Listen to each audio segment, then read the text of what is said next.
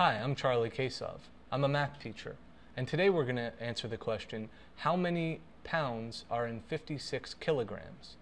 So, first of all, a kilogram is a measurement of mass in the International Standard Metric System, whereas a pound is a measurement in the American metric system.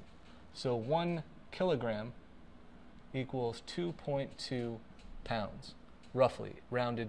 It rounds down to 2.2. And 1 pound equals 0.454 kilograms, rounded.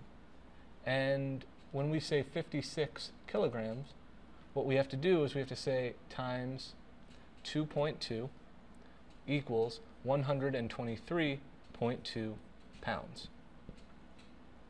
Now, if we wanted to solve the other way, if we said 123.2 times 0.454, we would get 56 kilograms. So again, the basic conversion is 1 kilogram equals 2.2 pounds and 1 pound equals 0.454 kilograms. I'm Charlie Kasov, and you just learned how many pounds there are in 56 kilograms. Thanks a lot.